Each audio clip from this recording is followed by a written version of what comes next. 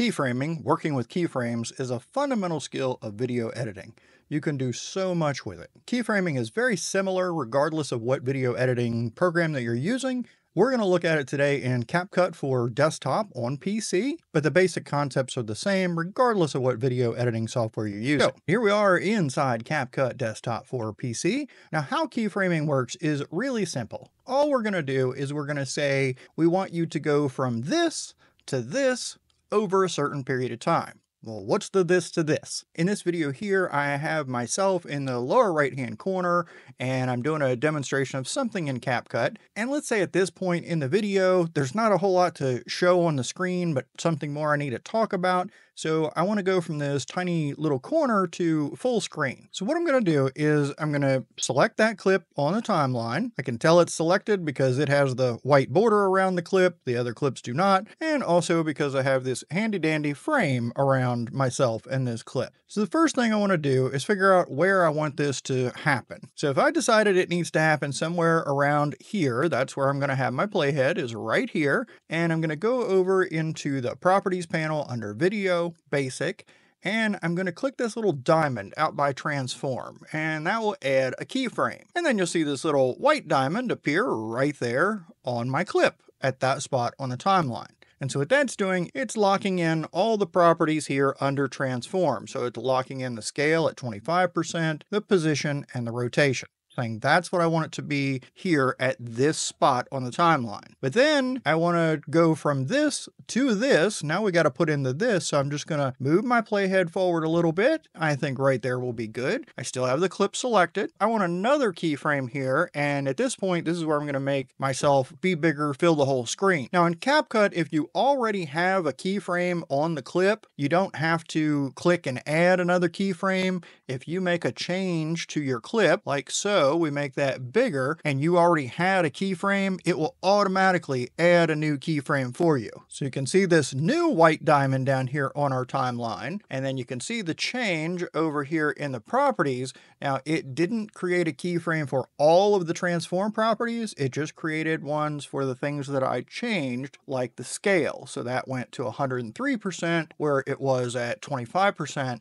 And then the position, it keyframed that because I also changed the position to 0, 0, which is centered on the screen. And that'll be just fine because for what we're doing here, we're not changing the rotation. Now let's take a look at what that does. I'm just going to scrub through. So I'm down there in the bottom, and then I zoom up, and there I am at the top. I'll play that so you can see what the actual speed is. I've muted it so you don't have to listen to it. That seems a little bit slow to me. If I want that to happen faster, I got two choices. I can either take the ending keyframe back or the beginning keyframe, move it forward. I think we'll just click on this ending keyframe right here. When I click on it, it turns green, and I'll drag it really close to the beginning keyframe. If you're zooming in and out on your timeline and working with keyframes, it can look like things are happening really close together, so they're going to be fast. But if you zoom in a good bit, you see that there's actually quite a bit of space between those two things. So if I want that to happen even faster, I can just drag this back some more, come back and see there. Now I just zipped up.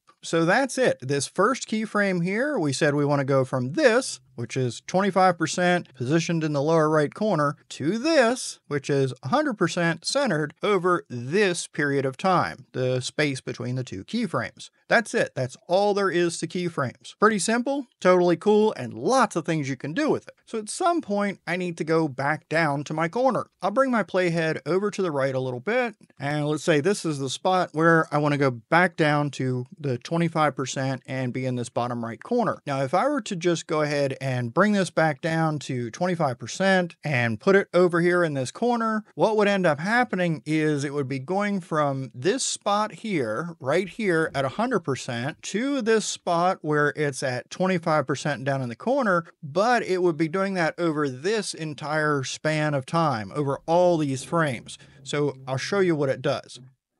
That's way too long. I don't want to be that long zooming down. It would also create this sort of, imagine like a triangle going up the top of a peak and then back down. I wouldn't be staying at that 100% at all. So if I come back before we get big and play through, see, that's not what we wanted. We wanted to start small here, get to full screen here, We want it to stay there until about here and then zoom back down to small. So let me go ahead and undo that and put us back before we got that keyframe, which is right there. So now what I'm going to do is I'm going to just drop a keyframe right here, which will lock in what we've got going on, this 100% or, oh, I think I went to 103. So that'll lock that in. So now it zooms up from 25 to 100%, goes center screen, and then it stays there all the way through here. And if we don't do anything else, well, it's just going to continue to stay there for the duration of the clip. But what we're going to do is come over a little bit more here with my playhead on the spot on the timeline over this clip where I want to end up small again. I will just grab this image and resize it down to 25%. And you can do it using the handles and changing the size of the image on the preview screen, or you can come over here and just type in the 25 in the scale, or use the scale slider if you want. It doesn't matter. Either way you want to do it, it achieves the same thing. And then I'll put myself back in this lower right hand corner. So let's take a look at how that worked. I get bigger, I'm talking, I go back down. Now, obviously, I'd probably be at 100% on the center of the screen for much longer than what I was in this little example, but I think you get the point. And you can keep putting keyframes on this clip all the way through if you like. Now, without this clip selected, if I select another clip or if I select nothing on the timeline, you notice my little diamonds down here disappear. Well, don't get excited. They haven't gone anywhere. They just don't show unless you have the clip selected. Now, in some applications, some video editing software, the diamonds will continue to be there, but in CapCut, they only show up when it's selected. What if I want to do two things to the same clip? Like for this clip, I use keyframes to start out in grayscale and start out at this scale, 100%. So it's a black and white video and it's at 100%. And then as the video plays, it starts to zoom in toward the character on the right, and the color comes in. So let's zoom in on that clip a little bit. The very first keyframe I have selected here, you can tell because it's green. Under transform, the scale is at 100%, position is 0, 0. And if we switch over here to the adjustment tab in the properties panel and look under basic, you'll see that I start off with the saturation for this clip at -50 all the way down. So I pulled out all the color. This is what it looked like originally. And I just keyframed, see the little keyframe diamond over here, drag that down as far as it would go so that it's black and white. And then when we get to this keyframe right here, I kept the saturation completely negative, so it's staying in the grayscale. But if we switch back over to video, basic, and scale, you can see that I've gone from 100% to now 135% at that point. Next keyframe, I've zoomed in a little further. I'm at 166%. And if I switch over to adjustment to see what's going on with the color, well, at this point, I'm at 0 on the saturation, which is the normal baseline starting point for this clip. So the saturation changes from this keyframe right here. It goes from -70 to this keyframe where it's at 0. This is where the color's coming in. Starting here, going from grayscale here to full color here over that period of time. But the zoom is actually a bigger span. The zooming starts at the beginning of the video at 100% and a position of 0, 0. And then where it ends is over on this keyframe when it gets to 173% and the position changes. So the X is at -1000 and the Y is at -750. And these positions, X and Y, X is the horizontal, that's going across,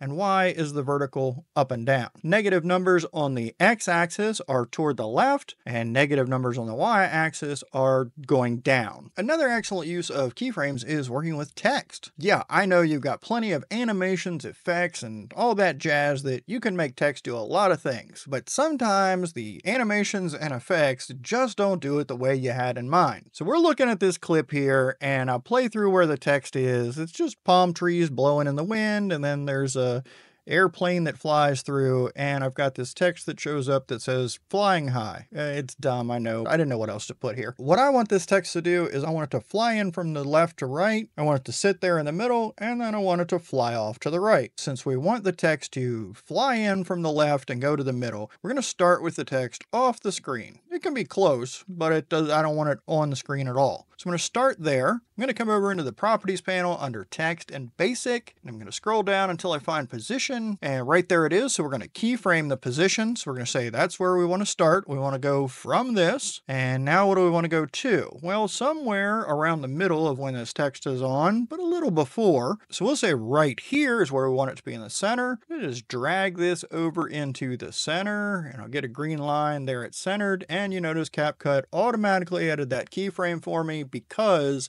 I had already set a keyframe on this clip, so it knows to add a new keyframe when I change the thing that I already keyframed. In this case, it was the position. Now I want to come out a little bit because, like I said, I want it to just sit there before it flies off. So now we will add another keyframe. Since I'm not changing anything, CapCut doesn't know where to automatically add it. So now I want to come back over and add a new keyframe on position, and that is going to be locking it in the same position as it was right here. And now by the end, I want this to be completely off the screen. So we'll go right there. So it's out of view. And CapCut added a keyframe for me there with that position change. So let's go back and see what that does. We want it to appear from the left, coming to the right, stop for a second, and then get on out of our way. Terrific. Text is something that's really fun to play with keyframes because you can do a lot of things with backgrounds and colors and all kinds of stuff. Maybe while it's moving, we also have the background change color. So let's scroll down over here in the text properties, and the color is purple. We need to go back to the beginning so that we lock in that purple. So we'll just click the keyframe next to the color purple for this background. Then we will slide over here to where it's in the center, and we're going to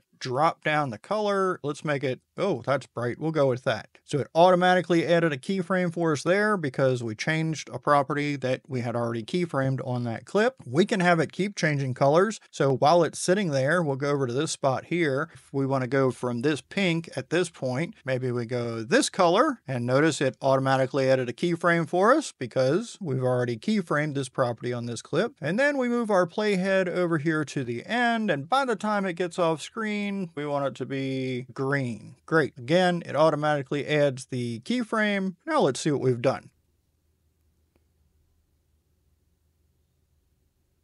And voila, we have a very ugly color changing text lower third thing showing up. I'm showing you the mechanics of it, not necessarily the artistry or color choices that you want to be making. You're probably a lot better at that than I am.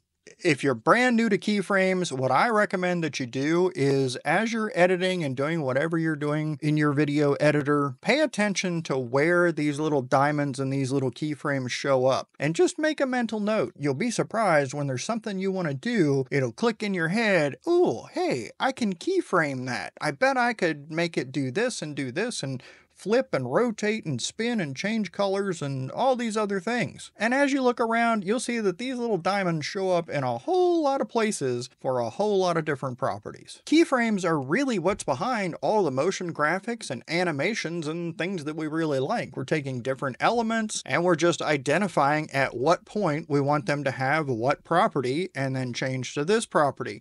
Those changes can be super fast, super slow. They can have virtually no transition at all, or they can have lots of movement, depending on how close together you put the keyframes. Have fun playing with it. If you have questions, drop them in the comments. Otherwise, I hope you found this helpful, and I look forward to seeing you in the next video.